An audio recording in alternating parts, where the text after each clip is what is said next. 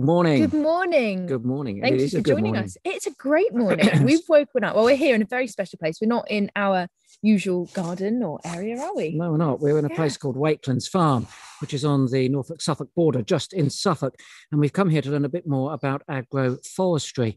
It's certainly paying dividends already. I woke up this morning and I heard a bird that I hadn't heard for years, let alone lying in my bed with the window open. I didn't know. I was still asleep. Yes, you were still asleep. You missed a turtle dove. No. Turtle dove. You should have woken me up. I know. Listen, 95% decline since 1970. You've got to grab them when you can. And this is one of the few places that they're hanging on here. Yeah, it's an amazing place here. The biodiversity here is just incredible. You know, we were just walking around, the birds are going crazy. We had a muntjac this morning, which was quite nice. Muntjac, really close, didn't we? Yeah.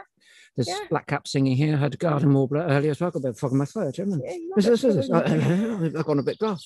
We both had some nice bird experiences this week, haven't we? Well, I went and I was serenaded by a nightingale on Tuesday night up until about 2 a.m. It was singing a metre above my head. Nightingales. I just realised you're going to win the bird week. Yeah, I'm going to win the bird week. Yeah, I'm playing hard. Turtle doves getting knocked into turtle doves are great. Third place. But I did have a nightingale singing a metre above my head for the best part of an hour, and that was with Sam Lee singing with Nightingales event, which was, I have to say, one of the best wildlife experiences I've ever had in the UK. Yeah, okay, go on, let's get to the crunch.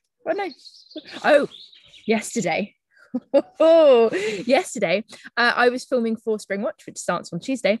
But I got to go and handle and be part of the captive breeding program of corncrakes. I'm not jealous. Corncrakes. Not jealous. Yeah, it was good. But everything Max is talking about is pertinent to what we're going to be talking about today. Today, we're talking about the state of nature in the UK and a petition that we have launched, which we're hoping that we can encourage you to sign by the end of our hour-long broadcast today. Because all of the things that you're talking about, the recovery of the corncrakes, here, people looking after their turtle doves, show that we have the capacity to restore, repair, and recover our landscape and the species that live in it. But very sadly, it's not in the state that we would like it to be in. So before we kick off, and we've got a great range of guests coming up this morning telling us about the projects that they have been doing to make a difference, but also telling us about their concerns that we all need to work a lot harder to make sure that that difference counts. Most notably of all, this morning, the focus of our campaigning, our government. Now, not just our current government, but our future governments, because we're going to be asking them to put into law a very robust structure to ensure the protection of the wildlife that we've still got and the recovery of that which we are losing or have lost. So that's our purpose this morning. So do stay tuned. As I say, we've got some excellent speakers and some really fantastic projects that are running. But look, before we get on to it, let's hit the nail on the head. The State of Nature reports have been published for some time now, and they are an ongoing report put together through the extraordinary work of volunteers, able volunteers who go into the field and record notable species, basically terrestrial and freshwater in the main, across the UK, from which we can gather comparative data. And we've really got that comparative data in a really good form since 1970. And I'm afraid the news is not good. 13% declines in 696 monitored species since 1970, and a further 6% decline in 2009.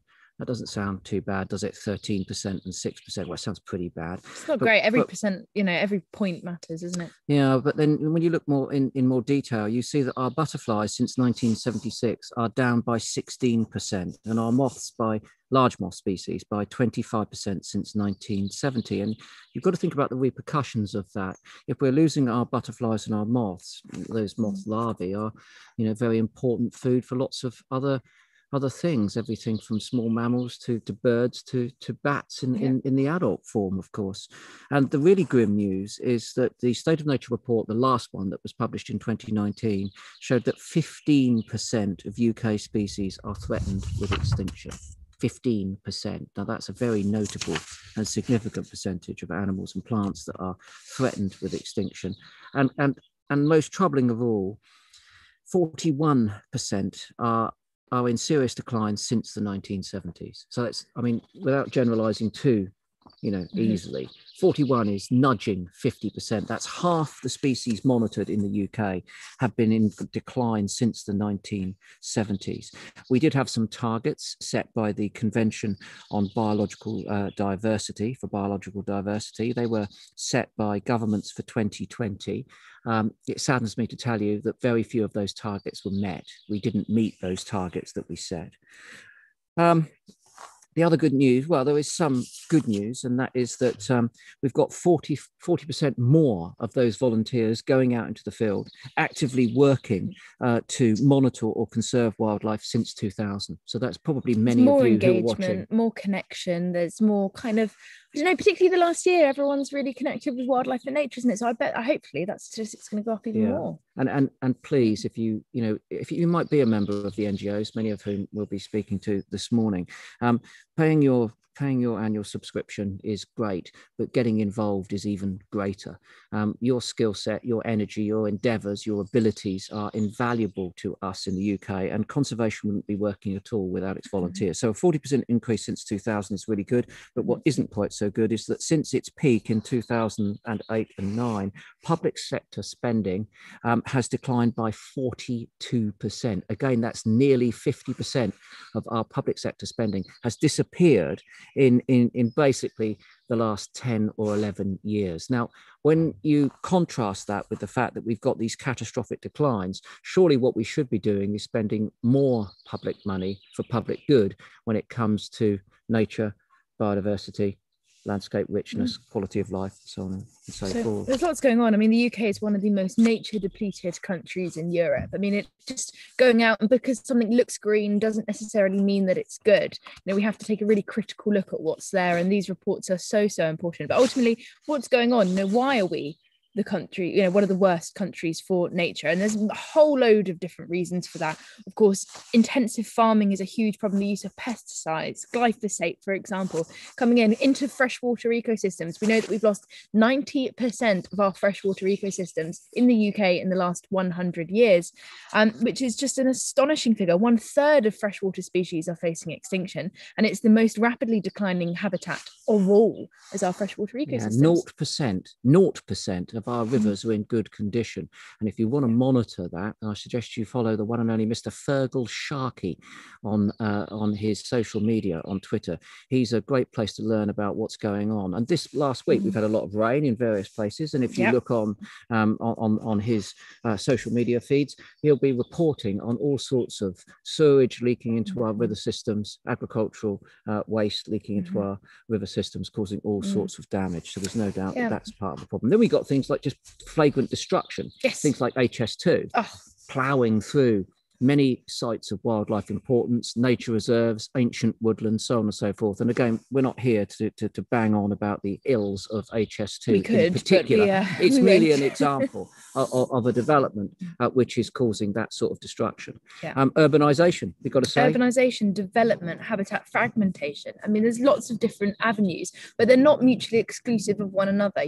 We're very keen to, blame one problem on one reason, but they are all interlinked, and they are, as I said, not mutually exclusive. So we do have to look at these problems as a collective and figure out ways forward. But I mean, it's amazing. Climate change, we haven't mentioned, of course, obviously one of the most significant of all. The looming, it's ever looming, isn't it? Increasingly significant and increasingly worrying. But there's still lots of solutions that we can do to mitigate those impacts. And I mean, what I always find amazing is we talk about how much we love species, and we've got our favourites, haven't we? We've got our favourites. I mean, I like a water vole myself. Do you like a water vole? I do. Well, I do, but I just don't see them in the abundance that I did even when I was your age, and certainly when I was younger. Yeah, well, they're not there anymore because 94% of the habitats that they used to exist in, they're no longer there in 94% of the habitats that they used to exist in. They've disappeared. And we've got the other problem we've got there is non-native introductions of North American meat. American meat have come in, and they again have had a negative impact. So what you can see from this lament that we're rolling out at the moment is that there are, as you say, a plethora plethora of problems, which collectively are putting an enormous pressure on the UK's biodiversity. We've mentioned already, turtle dove this morning. Yes. A bird that was once. Do you know I found when I was a kid? Oh yeah, there it is. Number one. Classic I found a turtle dove's nest in our school grounds in Southampton. 1972, that would have been. Right. 1972. I don't know whether I've ever seen a turtle dove nest. No, I don't think you have. No, I don't think I ever have. That's sad, isn't it? That's really sad. Well, it makes me sad. It makes me really sad. Lapwings, again, another species that were, familiar in the fields around Southampton where I grew up, and it was nothing in springtime to go out and find a few lapwings nest and then go back and find those beautiful little fluffy chicks, and the adults would be wheeling overhead with that very characteristic call. Red squirrels. Oh, they're the cutest. And they're little tufts and very sweet, but again, a product of invasive species coming in, grey squirrels coming in, and habitat destruction. And unfortunately, red squirrels have massively declined to a few patches. Some in Scotland, we've got the Isle of Wight, for example, but they're not where they should be. Not where they should be. No. So what are we going to do about it? Because frankly, the option is not to sit back and do nothing any longer. We've reached a critical point, as all the statistics that we've outlined have pointed out, and the fact that we need more public sector funding. And there are an enormous number of people out there working very, very hard. Long ago this morning, they set their alarm clocks. Yeah. They're out in the fields, they're digging ditches, they're putting in fences, they're counting this, that, and the other. Writing on their clipboards. Writing on the clipboards. They're doing all sorts of things. They're lobbying and they're doing what they can. And one body that's behind all of this is Wildlife Countryside Link. And it's an umbrella organisation that looks after lots of NGOs and represents their collective concerns. I like collaboration is so important. Collaboration, NGOs coming together with a shared purpose, shared missions is the most important thing. We need collective thinking. We need not lots of different groups doing similar things but separately. We need all those groups to come together on a collective mission, and that's what Wildlife and Countryside Link tries to do. I'm very pleased to say that Richard Benwell from Wildlife Countryside Link is going to join us now. Richard, good morning. Good morning, Megan. Good morning, Chris. Hello. Hi, thanks for joining us. Before we get started, Richard, I gave a very brief précis of what Wildlife Countryside Link is about. Tell us a little more. We are a coalition of all of those household name charities that you've heard of fighting for nature. So there are 60 organisations working together, and nature doesn't care whether you've got a badger on your badge or an avocet or an oak leaf. The important thing is we all speak with one voice, and we're doing that. We're telling government what they need to do to improve the state of our natural environment. So we work for animal welfare, for natural environment, and for people's enjoyment of nature. Okay. And we've started off with a catalogue of statistics which are very frightening. Megs has already admitted she's never seen a turtle dove's nest. She slept through the bird this morning, but this week, she's been involved in some very, good, hopeful conservation programs. We're not beyond hope at this point, are we? It's still worth getting up and putting in a good fight for nature, isn't it? It surely is. I mean, we know we're reaching some pretty scary tipping points. So there's a point beyond which nature simply won't recover. If you get to those horrible thresholds of destruction, you can lose entire ecosystems, but we're not there yet. I mean, this whole pandemic has been a warning from the world that our relationship with nature is broken, and it's increasing the chances of things like zoonotic disease, but we still have a chance to fix things. And that's why at the moment we're campaigning to get the government to set not just a nice policy recommendation to save nature that we've heard so often. We want a firm binding law to say that government will take the action that's needed to finally turn around the state of nature by 2030. Well, last week, wasn't it, there was an announcement made that the government wanted to halt biodiversity decline by 2030. I mean, it sounds promising. It sounds good. I mean, I'd like it to stop, 2021. These things are always years off in the distance, but still it's something, isn't it? I mean, how optimistic are you, and how should we be pushing forward with this? There's been a lot of news this week. I mean, just yesterday, the G7 came together and issued a communique to say that those powerful nations, US, Japan, Canada, Italy, Germany, France, that we would stop biodiversity decline by 2030. And probably your young viewers are thinking, yeah, we've done it. At last, the big guys are speaking and we're going to sort it. but probably your older viewers are sitting there going, oh God, here we go again. Because we've had these promises before. As Chris mentioned, 10 years ago, the world got together and promised to halt biodiversity decline. And you said not many of the targets were met. In fact, not a single one of the HE targets was met when the UN issued its report last year.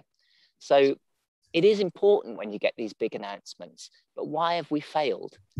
It's because those international pledges haven't been converted into domestic law, the kind of law where if a government doesn't do what's needed, you can take them to court and you can sort it out. You can make them issue a new plan. You can make them increase that public funding. And that's the difference we're looking for this time. So Mr. Eustace, the Environment Secretary, has said this week that that's what they'll do in the Environment Bill. They'll set a binding law to stop nature's decline by 2030. And that's why we really need to keep up the pressure now to make sure that law gets on the page in the best form it possibly can and is fully enforceable. And it's happening because already loads of people, loads of NGOs and loads of campaigners have got together and campaigned for this to happen, not just this year, but over 6, 8, 10 years to say we need a law for nature.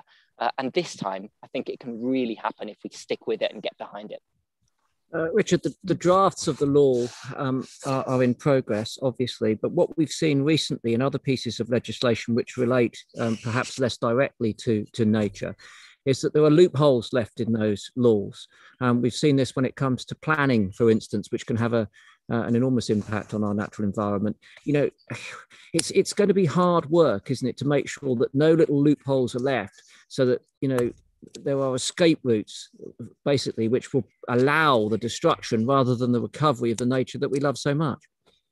It surely is. On the one hand, we get good things. On the other hand, they get taken away. So, you know, this week's announcements about nature are really good, and we've got to applaud the government for that. But it's not long since they issued a new planning white paper, which would have stripped away loads of the planning reforms that actually stop destructive development from squishing the nature all around us.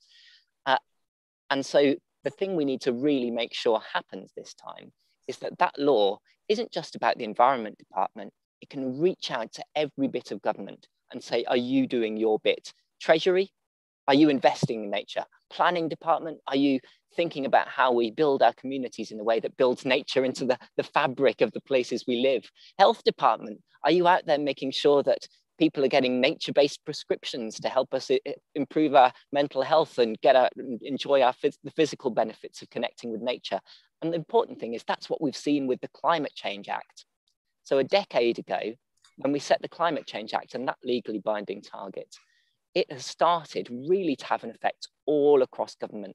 So with things like the victory on Heathrow runway, the victory on the Cumbria coal mine, with the investment that's going into offshore renewables in the business department, those have happened because there's a target that applies across the whole of government to make them happen. So it might seem abstract, it might seem like a thing that doesn't connect to the real world, but if we get this right, it'll filter down to make sure that those real world decisions go the right way for nature.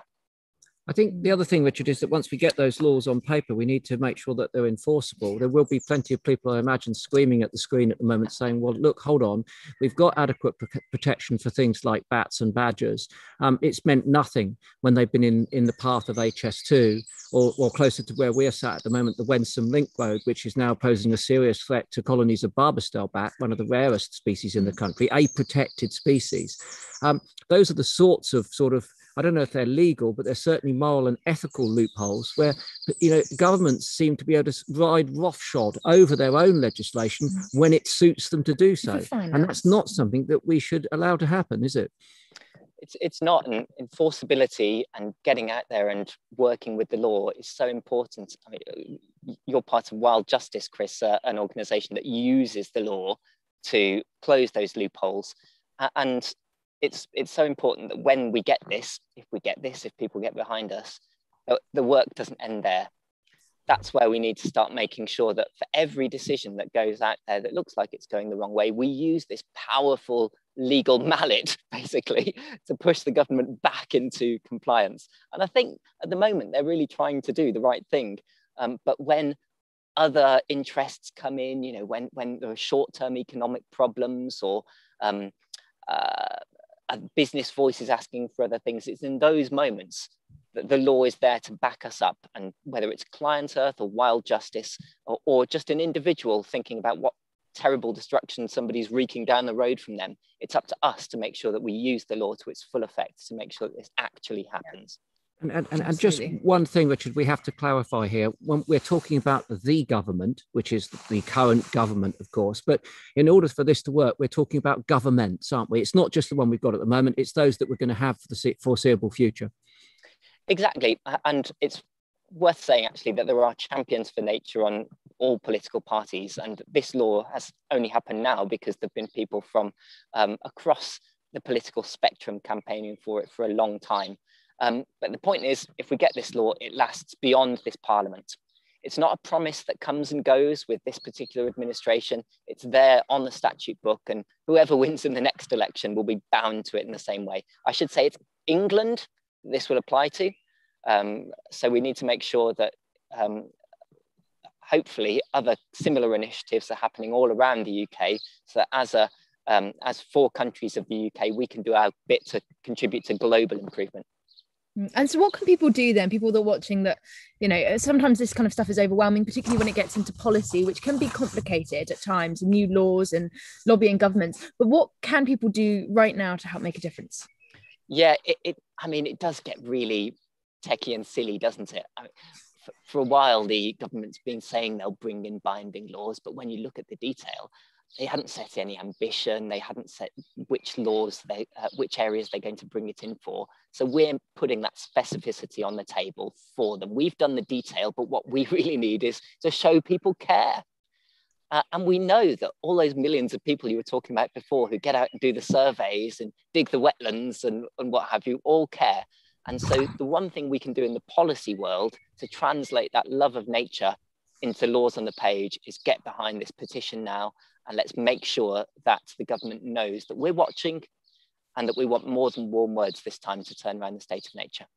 Yeah, absolutely. Couldn't agree more. And of course, what people can do, we can sign that petition, State of Nature petition. You can find all the links to that on the comment section right now. It's really easy. And trust me, every signature does count. There's been research into petitions and they really do work. You need to show that you care. So please do add your name onto that ever-growing list. Yeah, and share it as well. Pass it on to your friends and family and ask them to sign it too. They don't have to be necessarily into nature, you know, bird geeks, butterfly geeks, botanical geeks in any way, shape or form. Okay. But if they are people that go out for a nice walk on a Sunday afternoon in a green space and they want that green space to still be there in X years time. If you watch a documentary about nature, you know, if you're not going to go, whatever connection that you have, just please sign it. We'll be ever eternally grateful. Okay, so you can follow Wildlife Countryside Link, and their tag is at WCL_news, WCL_news. You can follow Richard, of course, while we're doing that, RS Benwell on Twitter, at RS Benwell on Twitter. And as we say, the link to the petition is there. Please get signing if you can. Richard, what's the rest of the day got in store for you? We're going to be chasing turtle doves, I think. Just down the road from here, there's some pretty nasty pollution happening. So as a village, we're trying to get together to buy a bit of land that's been horribly degraded right next to an ancient woodland. So I'm going to go down there and take some pics and try and rally the troops to see if we can save our little bit of Britain. Oh, that sounds fantastic. Excellent. What a great way campaigning. To spend an Top work. Exactly. At its finest. Oh, that sounds great. Well, I feel guilty now. We're having a day off looking at turtle. We're chill out. Where are you? We're get on our bikes and come down and help out. Great Coxwell. That's where it's at. Okay. Thanks so much for all you're doing on this, guys. Really appreciate it. Not at all. Richard. Thanks for joining us, Thanks Richard. For coming. Thanks for joining us. See you soon. Bye for now. Bye. I think it's really important that I do feel guilty now. No, Actually. I do feel a bit bad. Top bloke, eh? Really good. Top bloke. I feel like we should be doing something more Community productive. conservation like that, really important as well. But it really works, doesn't it? When communities come together, whether it's to save a piece of land from development. I mean, we've seen it time and time again. You've got Cliddesdon Community Meadows, which we love, don't we? We love that place. They've bought this, football field that was going to be turned into a development. It's on the side of an A road.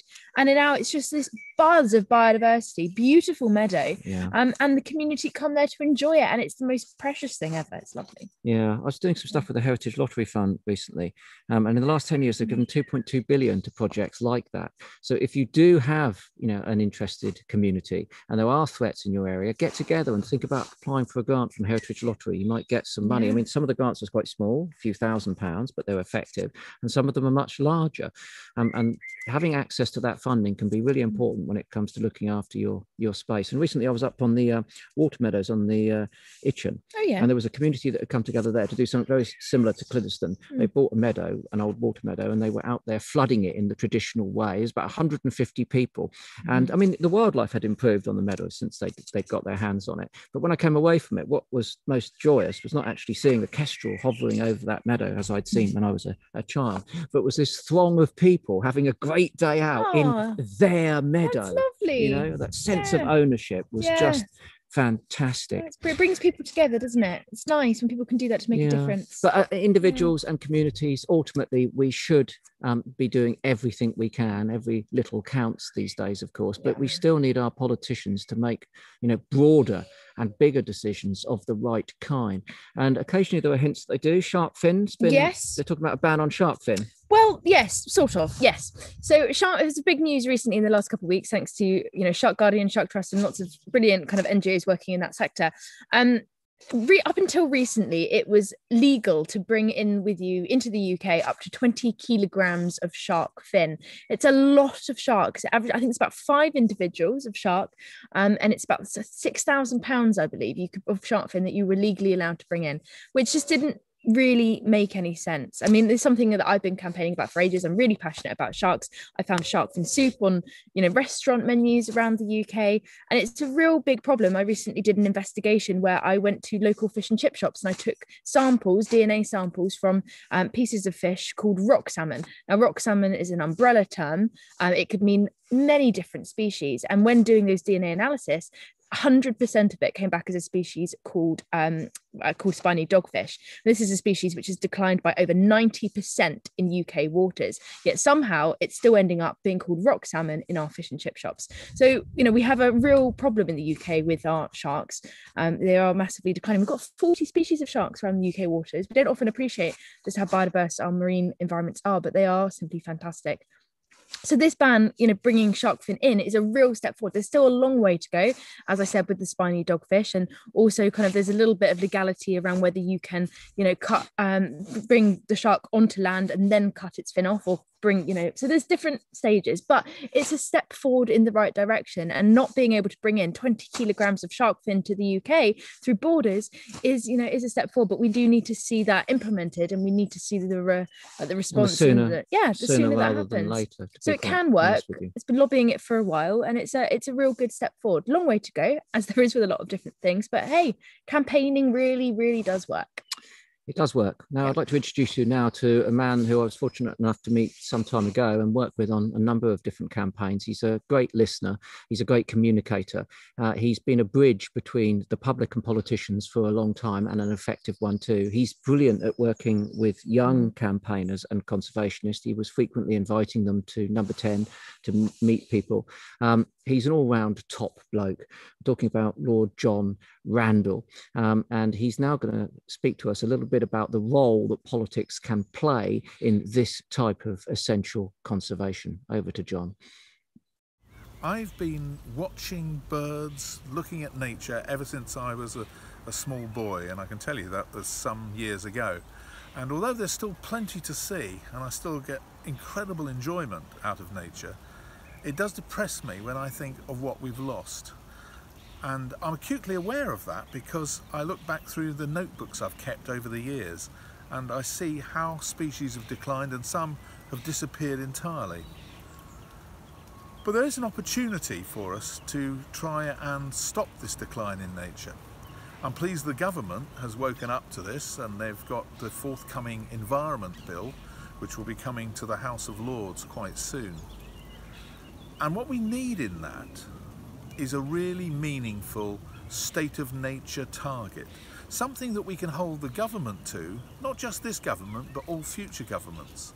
And so that is going to be a really important thing to get in the bill. Now, I'm going to be working quite hard with a lot of other people from across the political divide, and we're going to try and get that into the bill. And I'm quite hopeful that the government is listening.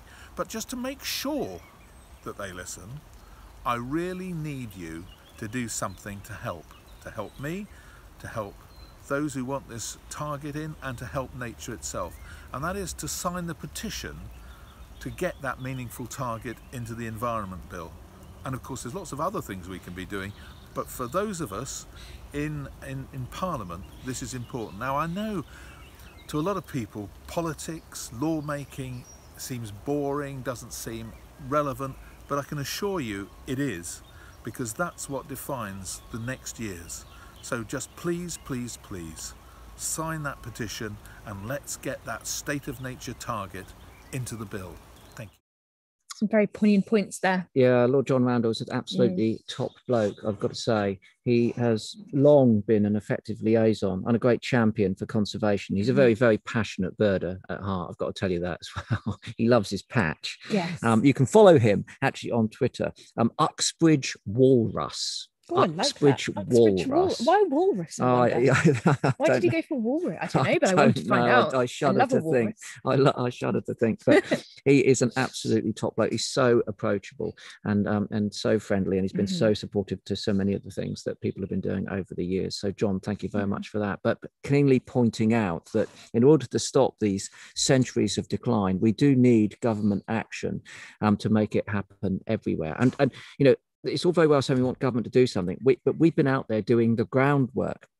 And when you think of some of the species that we've got, we've been talking about turtle dove and corncrake and sharks this morning, but in 1997, there were only 11 booming bitterns in the UK, 11 male bitterns booming in 1997. They were on the brink of extinction. Thanks to all sorts of conservation work, now, 2016 was the last time there was a full count. There were 160 booming male bitterns. So that's quite a significant recovery, proving that we have the ability to understand the ecology of the birds, to reshape their environment, and sometimes reintroduce them.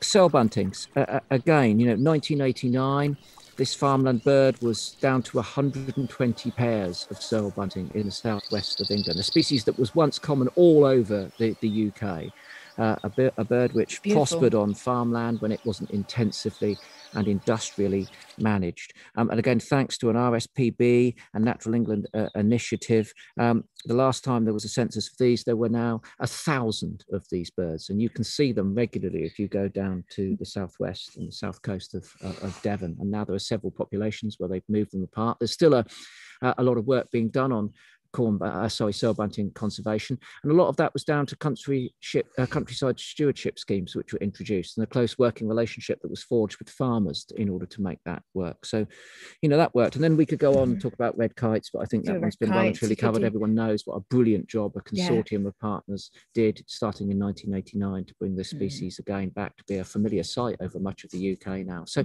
we can do it. You know, we've got the capacity to do it, but we need to do it more broadly and more rapidly. Well, it is getting there, isn't it? The one that's been in the news recently is, of course, the beaver.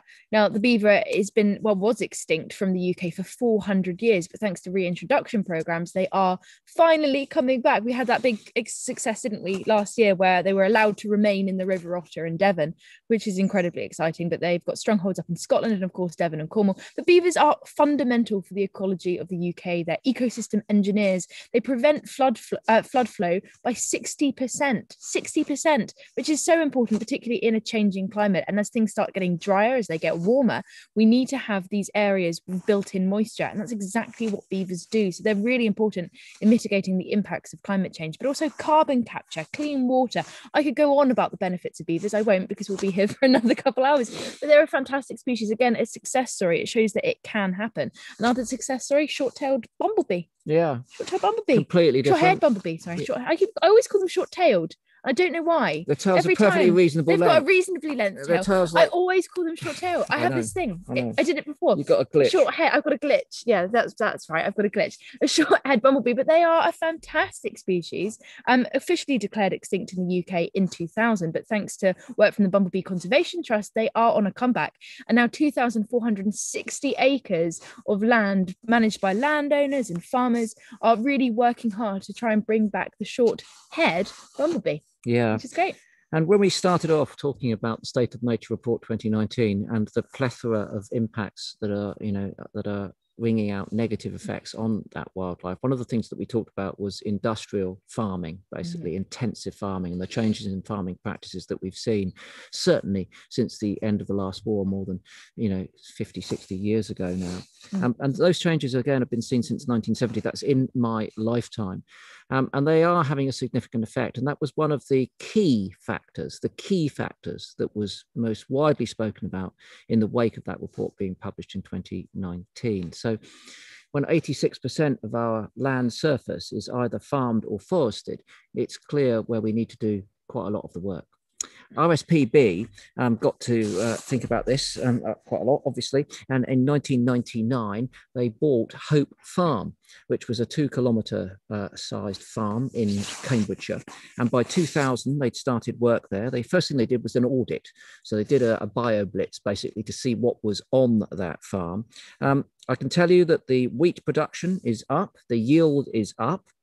The beans that they've been growing and the rape that they've been growing is holding its own with other farms in that part of the world.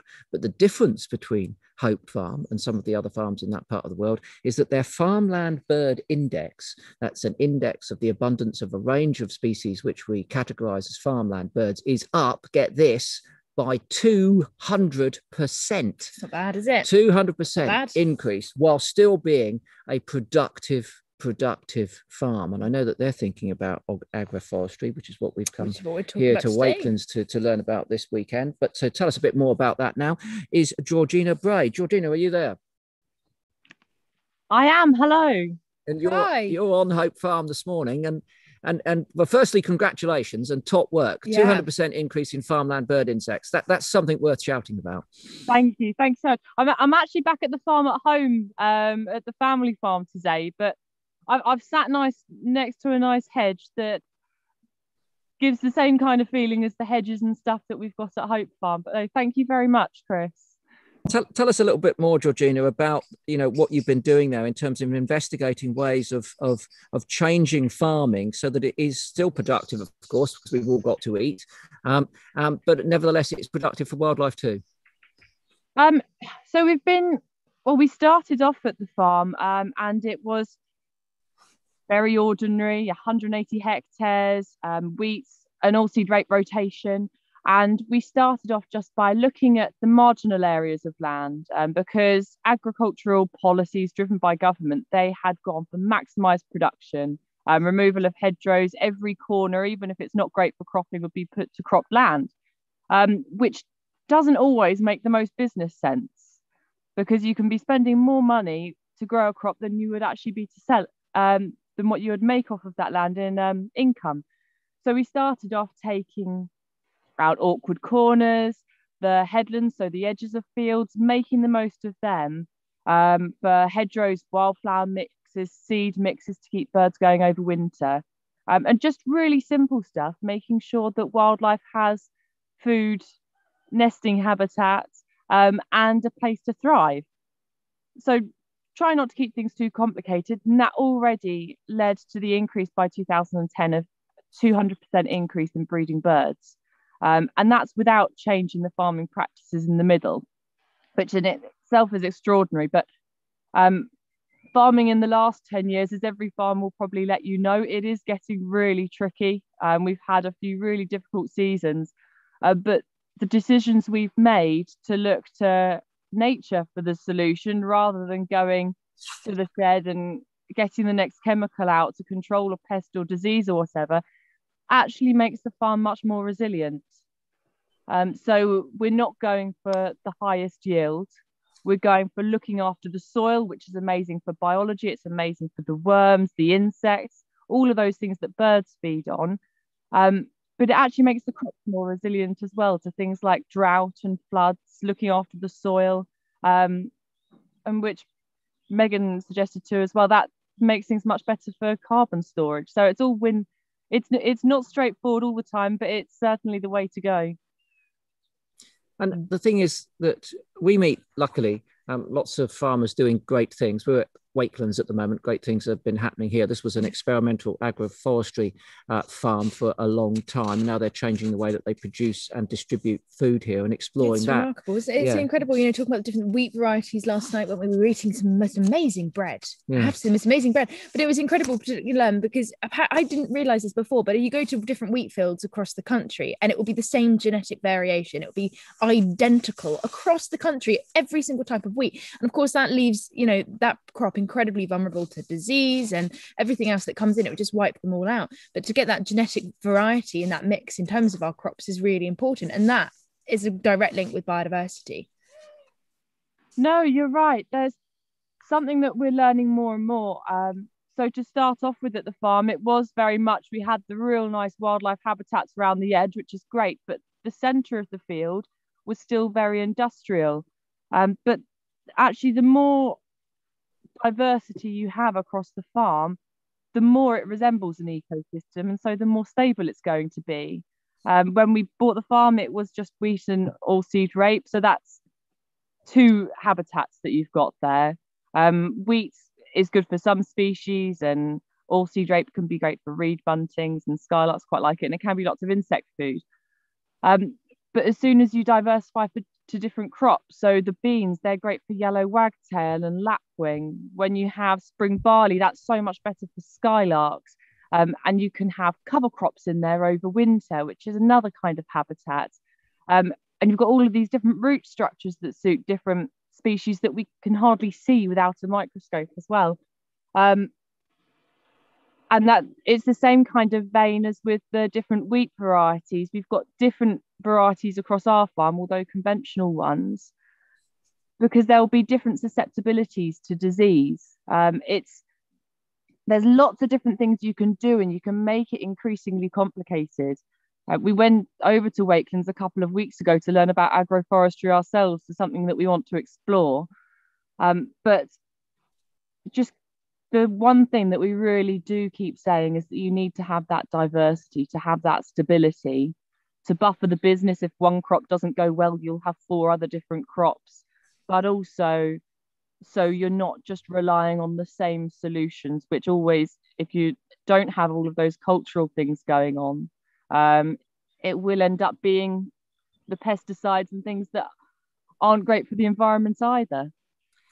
Georgina, I think there's one thing we need to be really clear here. We're not being anti-farming in any way, shape or form. We're going to get up in a minute and go and have something to eat, and someone's going to have to produce that for us. And then we're going to go walk around the farm. Yeah, obviously. We meet lots of people. We're going to be broadcasting Spring Watch from Wild Ken Hill. I've been up there and looked at that. There's some rewilding going on there, but the working part of the farm looks to be a lot healthier than some. Nature Friendly Farming Network. Martin Lyons, and then the NEP, obviously, farm. A friend of mine, Henry Edmonds at Cholderton. I mean, the list goes on. There are lots of farmers out there doing great things for the landscape and all of the wildlife that's there. We just need to communicate that to the broader farming movement, I think, don't we? Yes, in a way. And it's very exciting that the message is changing, and there are more and more farmers who are looking to focus, not just a small portion, but I think quite a large portion of farmers are looking to the soil and seeing how they can improve it, and looking at that as a way of remaining resilient. More farmers going into the voluntary stewardship schemes, countryside stewardship that you mentioned.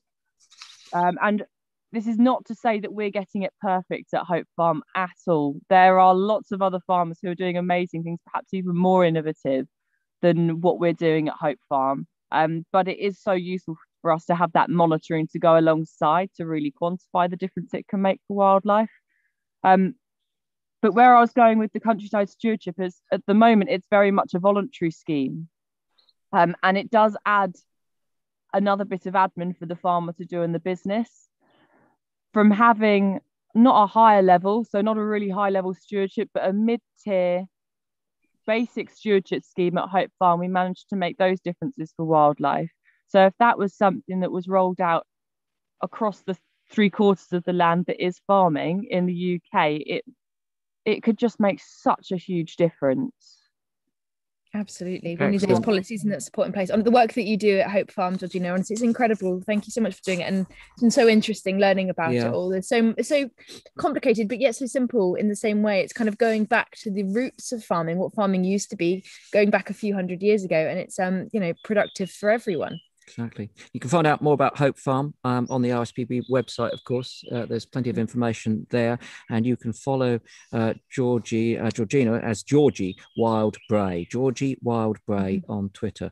Georgina, thanks very much for joining us this morning. What's the rest? Are you going out birding today, or are you hard at the conservation, grindstone like Richard Benwell is?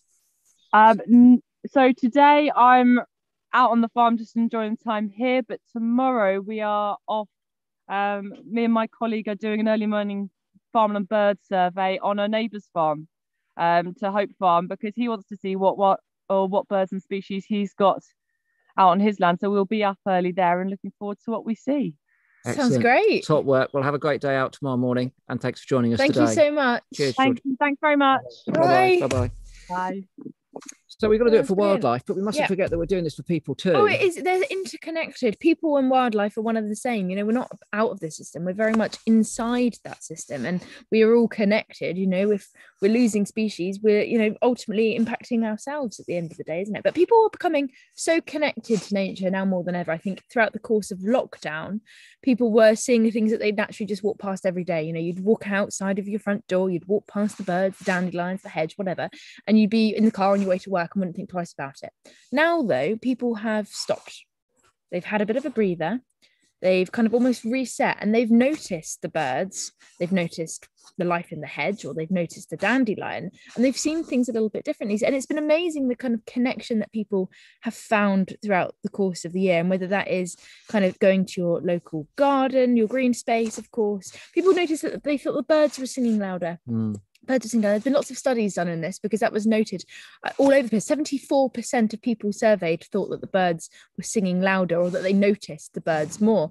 And actually what it was is the birds weren't singing louder. It was the fact that there was no anthropogenic human-made noise. Therefore, it sounds like they were. But one interesting fact that was really cool is that actually they looked at the details of bird songs, and it wasn't that the birds were singing louder, it's that their songs were becoming more complex, because they weren't being drowned out by that anthropogenic noise, and therefore they could invest more energy in more complex songs. So they were adding more notes to their songs rather than making them louder. I didn't know that. Yeah.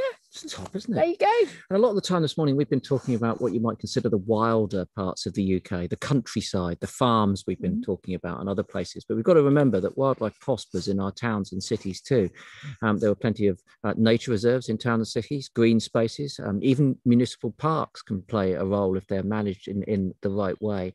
And to prove that that's the point, we've now got Kay Brennan from the Wildlife Trust telling us a little bit about some urban nature reserves. Here's Kay. My name's Kay, and I work with the Wildlife Trusts. I'm sorry I couldn't be with you this morning, but instead I've come to Woodthorpe Meadows, which is a teeny tiny nature reserve managed and cared for by Nottinghamshire Wildlife Trust. Where we are right now is just off a really busy A road, and the other side of us is a busy ring road that leads out of Nottingham City. Probably about 1.5 miles from Nottingham City Centre. We're surrounded by houses and people in a very urban environment, and we're right next to a very popular community centre. But this place is thriving. It's also raining, but it's thriving. And that's because of the kind of attention that it gets from people like us. We are making sure that areas in this tiny space are given over to wildflowers to make insects more welcome. And across the county, we're also making habitats more welcome for the white-tailed crawfish and also for the grizzled skipper butterfly, 2 species that are under great risk. They're on the red list, which means that they're very vulnerable to extinction. Wildlife trusts know that with good management and the right care and support and proper resources, nature can recover in places like this, and not just places like these. All over the country, in different parts and pockets and areas, We need to see nature recovering from our streets to our shores. Those areas need to be connected and protected and properly made into a network that covers the whole of the UK. So we were really pleased to know that the Environment Bill would be the first law to put nature's recovery into a priority. And also we were pleased to hear the government say recently that the Environment Bill would include targets to make sure that nature's recovery can begin before 2030. It's so crucial to make sure that starts now for people's benefit as well as for wildlife's benefit, and we benefit when wildlife is healthy. But it's also incredibly hopeful to know this is in our grasp. So we want to make sure that we don't take our foot off the pedal. We want to see those warm words turned into action and ultimately into law. And so keep supporting the State of Nature campaign, keep helping us to share that petition, get behind what it is that the Wildlife Trust and other NGOs are trying to do with the Environment Bill. We will soon see a nature recovery network and a wilder future for everyone. Thanks very much for that, Kay. I mean, I hate to say it, but I'm going to do it anyway because I do it all the time. What? If you build it, they will come.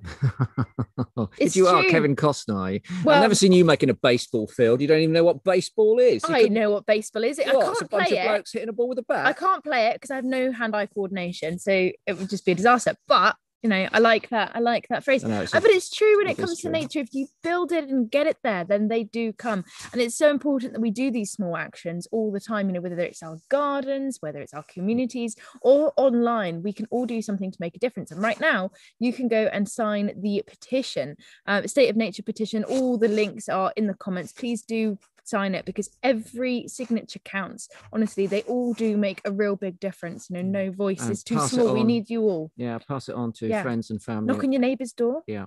You know, not go round, you know, just ask everyone, your milkman, your postman. 2 meters apart, lean over the fence, ask them to sign up. Be safe, of course. And I think sharing that passion is really important, isn't it? Really? If you do something in your garden, if you're lucky enough to have one, and then, you know, ask your neighbour to do the same, you know, show them the benefits of that.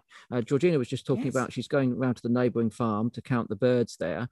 And maybe the farmer will be peering over the hedge and thinking, well, they've got 200% increase in their farm. I fancy a bit of that myself. Yeah, exactly. But then you could do that in your own gardens. You don't have to have a farm to do it. Exactly. You could go and say, do you mind if I put a hedgehog highway in? You know, a little hole. It has to be about 13 centimetres, the size of a CD case. Great for hedgehogs, but also amphibians and everything else as well. And obviously, you know, you've got fences in the way. Nothing can move across. So by putting small holes in your fences, it's pretty good, isn't it? You're going to get loads more wildlife in there. Oi, Barry. Oi. Hey, Barry, come on, have a look at this. Get Barry. Barry or Oi, Sheila, Baz. right, to look over the fence. Look at my pond I've put in. Got newts, mate. Got frogs. Have you got newts over there? No? Oh, you should look and at then my place. Barry and Sheila might want a pond. I mean, share the love is what we're trying to say, isn't it? Yeah. Share the love and share the passion for wildlife. Exactly. And one person who shares the love and shares the passion and tries to get many people motivated to improve the wildlife in the UK, because the UK, you know, we've been talking about it being one of the most nature depleted countries in the world. Also, doesn't have a lot of forest left, about 13% forest cover in the UK. You know, when you can think France has got 39%, we are the most deforested country in Western Europe. So our woodland environment is really important, looking after that we've got, and of course, hopefully growing a bit more for the future. So to tell us a bit more about that is the right man for the right job at this point. It's Darren Moorcock from the Woodland Trust. Darren, are you there? Nice to see you. Good morning, Darren. Good morning, Darren. Darren, before we start, just in case everyone's been living under a stone in Greenland for the last 20 years, tell us a little bit about the Woodland Trust and what it does. So the Woodland Trust has the privilege to be the UK's largest woodland conservation charity. So we own and manage about 1,200 woods across the UK that are free access to anybody, regardless of where they live. And we also help individuals, communities, businesses and landowners to integrate trees into their lives and bring that joy that trees and other wildlife can really bring. It's a really interesting conversation, isn't it? And it's been one that has been kind of a hot topic amongst politicians, actually, is this idea of reforesting, planting trees to help with the climate crisis. And of course, that is a brilliant idea and we all need to be planting trees. But it's really important that they're the right trees and that they're the right trees planted in the right places, isn't it? Absolutely. I think the definition of the right tree in the right place is really getting resonance now. And it's really great because it's been a maxim of the Woodland Trust for many years. You know, we're nearly 50 years old now, and some of those trees that have been planted through that 50-year period are really coming into their own. So they can generate a habitat almost straight away by providing something for in terms of diversity. But over the years, they can create real habitats which will create real communities of nature for people and for the wildlife themselves. And you're very keen, Darren, the Woodland Trust, on community tree planting programs, and you sell trees very cheaply, I have to say. And I've bought some of your trees, and they're all growing, so they work as well. And that's very much part and parcel of the way you see these sorts of projects working, isn't it? It's not necessarily just government, and it's not just individuals like me buying your trees, but it's people coming together with a collective purpose to reforest our landscape. Absolutely. I think one of the things I'm most proud of what the Woodland Trust does is it enables people to make their difference. So, you know, we do free school trees, free community trees. And it's just opened this week, actually, for a new set of schools and communities to go to the Woodland Trust website and apply to get their free trees. We provided 1.1 million last year. We want to provide 1.6 million this year and it's a stat that kind of shocks me when I heard it. You know, you mentioned, Chris, the 13%. That puts us alongside the likes of Somalia for the amount of trees that we have in this country. And I think, you know, as a desert state, you kind of feel like we should have more. And I certainly feel we should have more because of the benefits they bring. You know, they clean the air, they clean the water that we drink, they provide a real opportunity for creating the food that we eat. Protecting our soils. I know you've spoken to at Hope Farm. It's a place that's close to my heart. I think nature really is the kind of solutions to a whole range of problems that we currently face. And we've seen that with reports like the Dasgupta report to Treasury, showing the real value of nature and making sure that we both value it for what it delivers for humans, but also its intrinsic value. When it comes to our trees, I mean, people, if you're lucky enough to be the custodian of a tree, I struggle with the idea of owning a tree, particularly when that tree was already old when I came across it. And it's going to be a lot older when I'm long gone. So you know, we're like custodians of trees. We should look after them a lot better at those that are already, you know, in their, you know, early, mid or late age. And it pains me no end to drive around the country and see people doing hideous things to trees. You know, you wouldn't do it to an ancient building. Why would you do it to an ancient tree? Absolutely. We really feel passionately about the fact that these things are irreplaceable. You know, I had the privilege of going to one of our sites that 30 years ago was an arable farm with a few pockets of ancient woodland, and the community came together. They planted new trees. They created wildflower meadows. And I stood there just this week listening to nightingales singing. And you kind of, you know, there's no price you can put on that, but all you can say is actually, I just want everybody to be able to experience it because it's uplifting. It helps our, you know, mental health and well-being. And we've just been through Mental Health Awareness Week, and really the uplifting nature of hearing any bird song, but, you know, particularly a nightingale that has declined by 90%. Was nowhere near that area for a very long time, has now come back, and that's all because somebody actually planted some trees and thought about the people who would come after them, and I just happened to be the person who came after them to enjoy it. Well, yeah, it's fantastic stuff, isn't it? It's brilliant stuff, but it does massively boost your mental health. And I was like you, I said earlier on, I was listening to nightingales myself. Have a listen to this, everyone listening at home, and boost your mental health a little bit. Here we are.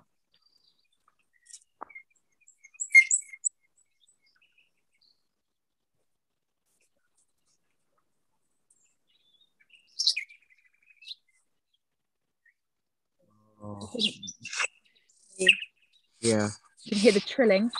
Fantastically rich, isn't it?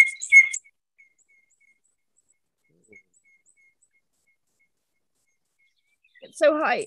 And Darren, if those communities across the country came together, we've talked about this morning the ability to apply for grants from Heritage Lottery Fund, other funding is available, help from the Woodland Trust, of course, with your free trees in certain circumstances, then those nightingales, they could bounce back, and they could be, that sound that Megan's just heard as a privilege, could be something that we could all hear every day.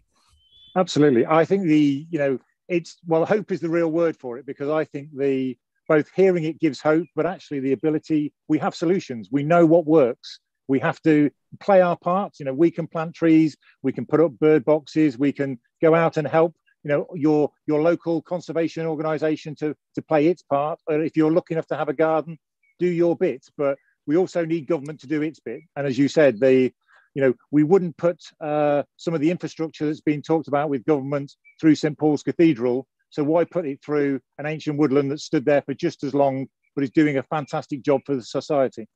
Exactly right. Precisely. Exactly right. Darren, thank you very much for joining us this morning. Obviously, check out the Woodland Trust. If you're not a member, think about becoming a member. Think about getting a tree. And if you want the trees, you have to be quick, because although Darren's hoping to come up with 1.6 million trees this year, there's a great demand for them. It's fantastic, Darren, to get them going into schools, particularly having young people engaged with the idea of planting a tree. So top work with that. I hope you managed to get your 1.6 million trees out this year. That would be fantastic. You can follow Darren on at WT_Darren on Twitter, at WT_Darren on Twitter. Check out the Dagusta report as well. Dasgusta, sorry, I get that right now. Dasgupta report as well, which you can find online. And of course, there were many recommendations. Darren was talking about their Mental Health Awareness Week. There were many recommendations that came out of that. And it was last week or week before, I can't remember. There we are. Okay, Darren, thanks very much indeed. Thank you. Thank you. Bye-bye. There's so many things that we can all do, isn't there? But the one thing we want people to do at this point is sign the petition. Please sign the petition. That's what this morning is all about. Please sign the State of Nature petition. We need to send out a clear message to this government, which will remain for future governments, because this program of work that we require, the degree of protection that we require and the impetus that we require to rebuild and restore our wildlife needs to be voted for by a large number of us citizens. We need to show them that we count and that we care. And one very simple way to do that is to sign that petition. It just takes a couple of minutes. If that. And And we all do care. So, every signature we are incredibly grateful for, and it goes a real long way. It really, really does. So please sign it. If you have, thank you very much. Click share, equally as important as signing it, share it around, and hopefully we'll get that number up, deliver that to government, and hopefully those policies that we were talking about earlier, they're fantastic promises that are coming out, but we need to make those action and we need to make them happen. So every signature is a step closer to achieving that. Yeah, okay. Thank you very much to all of our guests for joining us this morning. Lord John Randall, Darren was just there with us. Kay, Georgina, thank you very much for everyone for joining, and of course Richard Benwell from Wildlife Countryside Link, who are overseeing this initiative. Top work, and particularly to Richard, because we feel guilty now, because we're going to be swanning around, learning about agroforestry, looking for turtle doves, enjoying ourselves. We're going to be enjoying ourselves and not working. Popping down to the local community to document some hideous environmental damage, to motivate that community to put it right, and I'm feeling bad. No, I know. Well, I'm sure we can make it up. We have to do something. We'll do something this afternoon that's productive. Okay. And if you're members of the South West Cycling Bird Club, we'll see you tomorrow morning at 9 o'clock for the last of our broadcast, which will be a programme packed with nostalgia. I'm going to be emotional. Oh, stop it. I am. Okay. It'll be good. Of course, in the intro period, come on, get that petition signed, please. Signing, everyone. On behalf of the UK's wildlife, sign that petition. Have a good weekend. See you soon. Bye-bye.